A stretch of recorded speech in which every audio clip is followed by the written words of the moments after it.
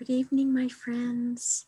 It's Miss Patty at Samuel's Public Library with my friend Lammykins. Lammy has had a busy day. I don't know about you. Have you been outdoors playing? It is a lovely, gorgeous week full of springtime fun things like new flowers and daffodils and warm sunshine. You can put away your winter coat maybe and just have a little sweater on or a hoodie. Maybe you don't even need that.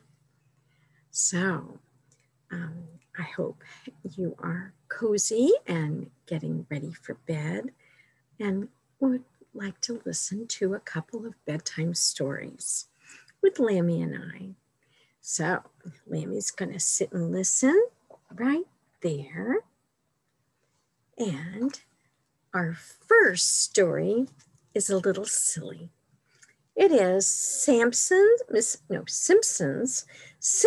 sheep won't go to sleep by Bruce Arant. Oh dear. Farmer Simpson, what are we gonna do?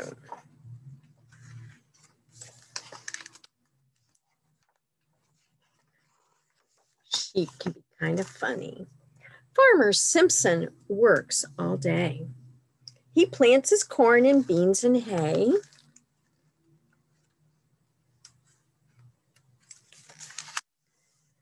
His feet get tired, his nose gets red. At night, he likes to go to bed.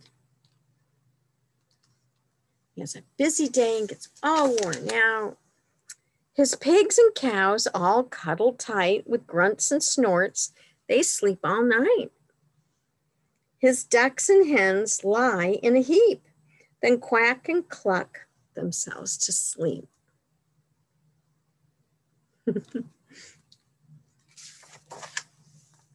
Each night before he gets his rest, the farmer tries his very best to gather up his flock of sheep and tell them that it's time to sleep.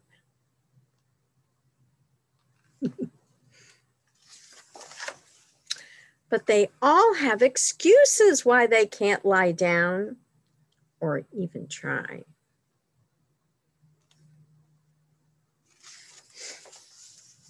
They need a drink, they want a snack, they have to go, they'd like to yak. The ground's too hard, the grass is wet, they'll settle down, but not quite yet. The sky's too dark, the moon's too bright, then someone starts a tickle fight.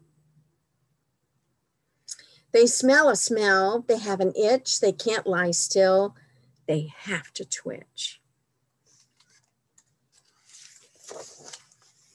They think of every reason why to stay awake beneath the sky. It sometimes makes poor Simpson weep. This time of night, he needs his sleep. He's so tired, poor Mr. Simpson. After weeks of little rest, the tired farmer felt distressed. And then to make him feel more rotten, he recalled what he'd forgotten. Up to his knees in fluffy fleece, he thought of his dear wife, Bernice. Her birthday's here, today's the date. What should I do to celebrate? So Simpson sat and thought a while and wondered how to make her smile. I'll buy a present soft and pretty from the best store in the city. That looks like a nice birthday cake.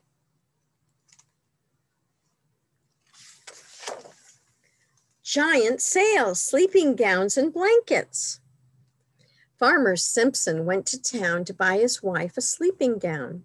And as he chose which gown to buy, some other presents caught his eye. I'll buy these for my sheep, he said, to give them when it's time for bed. That night at bedtime, 8 o'clock, he gently covered up his flock. With cozy blankets, soft and snug, as comfy as a mother's hug. Do you think it'll work?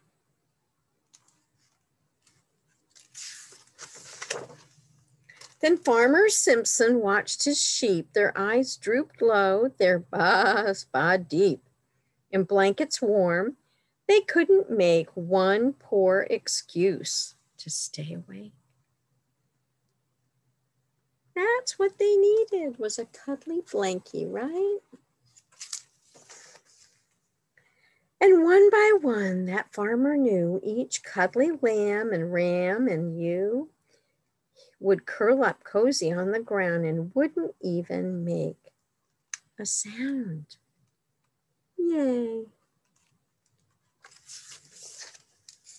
Well, just one sound, but nothing more. They made a sleepy, sleepy, sheepy snore.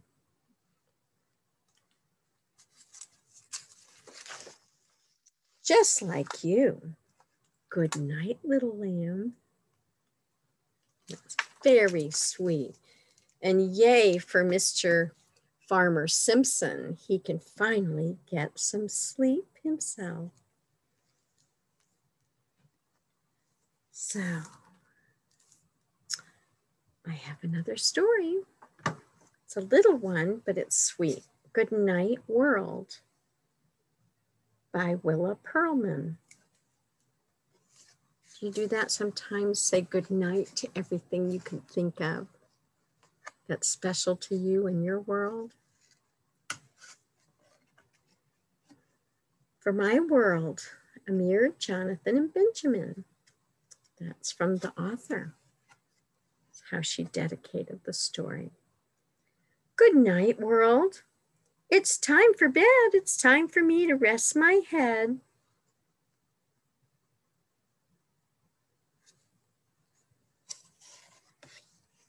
Elsewhere in the world, it's light. It's morning there, but here it's night.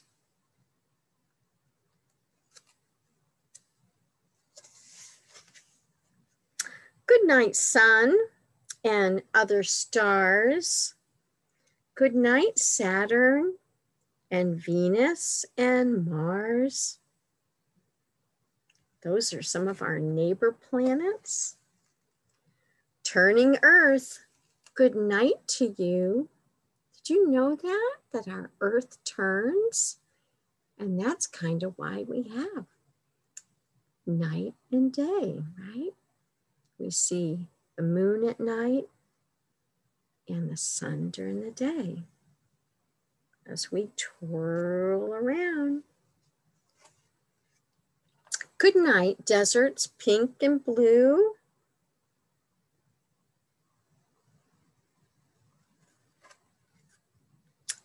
Good night, mountains, capped in white. Our mountains, all the snow has melted, hasn't it?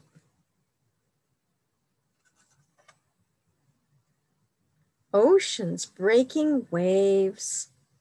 Good night. Maybe this summer you'll go to the beach and see an ocean.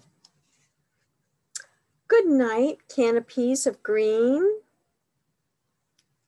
Giant trees in the tropics, far away, where lots and lots of wonderful animals and green plants that are very different from ours, right? Good night, rocky, gurgling stream.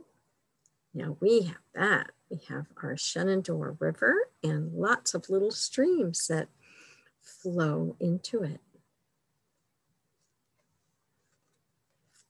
Animals and birds. Good night. What animals do we have that you say good night? Here we have raccoons and possum and lots of birds and bear. Sometimes the bear come and sniff around our trash cans, right? Roads that twist and bend. Sleep tight.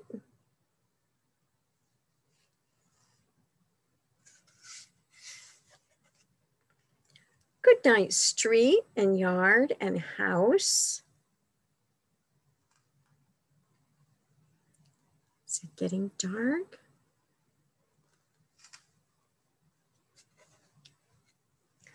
Good night, rabbit, squirrels, and mouse.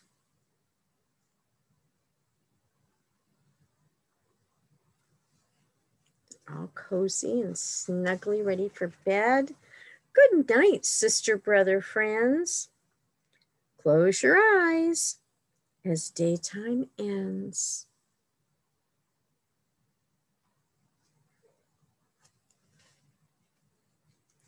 Good night, world, as darkness brings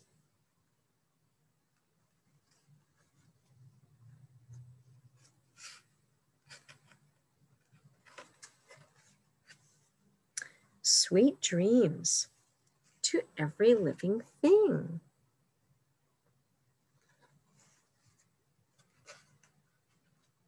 Saying good night around the world. You can say buenas noches, that's Spanish, and all kinds of different ways of saying good night. Gute Nacht, bonne nuit is French. All kinds of ways of saying good night. So I hope you have a lovely night, a good night's sleep, and a lovely rest of the week. So good to be with you, and come into the library and say howdy. We have lots of art kits for you and some science kits, and the garden's looking especially lovely with new plants blooming. Come in and see if you can find some fairies in our fairy garden. Good night. Bye-bye.